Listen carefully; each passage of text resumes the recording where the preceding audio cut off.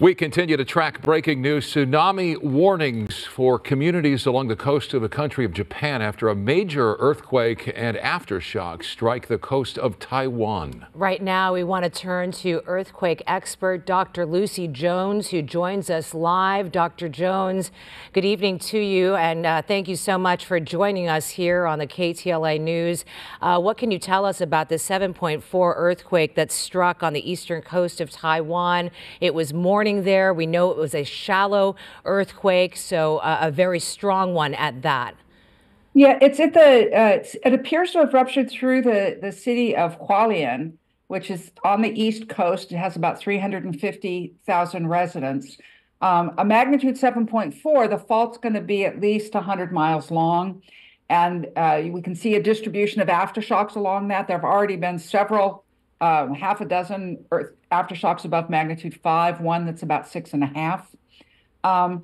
I'm also noticing, so it's on the east coast of the island, starting about midpoint on the island, and it looks like it ruptured to the north, which tends to focus the energy towards the north as well.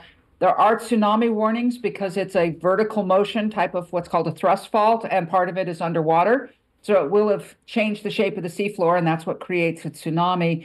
They're saying 1 to 3 meters in Taiwan. The one thing to be said is that coastline is extremely mountainous, so mostly people are way above the ocean. Dr. Jones, we're working to get the first images in from Taiwan, and once we get them, we'll have them on the air, obviously. But speaking just from sheer magnitude, this has the potential to do quite a bit of damage, does it not?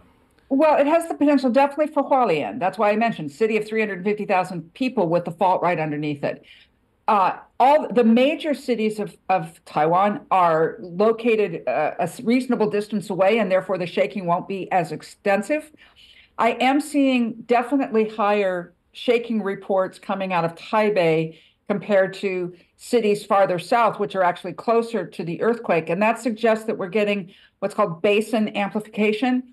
Taipei's built on a big bowl of sediment, just like Los Angeles, and just like shaking a bowl of Jello, that can amplify the shaking. So it's something that we worry about for Los Angeles, and it looks like we're seeing it in Taipei. Overall, though, the shaking levels outside of Hualien are not too high, especially considering the very good building codes that they use in Taiwan. Yeah, we understand there are some reports that are coming in that some of the buildings have been shaken off their foundation. We're still trying to get confirmation on that, and that the city of Taipei has shut down some of their subway systems, understandably, as they're, in an state of emergency right now, and as they're continuing to feel these aftershocks, as you mentioned, Dr. Jones, some north of 5.5, 6.5, and these aftershocks can continue. How long can they expect to feel these kind of aftershocks, and how big will these aftershocks be? All right, so the number dies off with time as 1 over time. So the second day has half the number of aftershocks of the first day. But when you have a lot, like you do in this situation, that tail can be very long. And felt aftershocks will probably continue for years. Damaging ones become progressively less likely as the overall number goes down. But the ratio of large to small doesn't change with time. So they should be expecting to feel plenty more felt aftershocks in Taipei.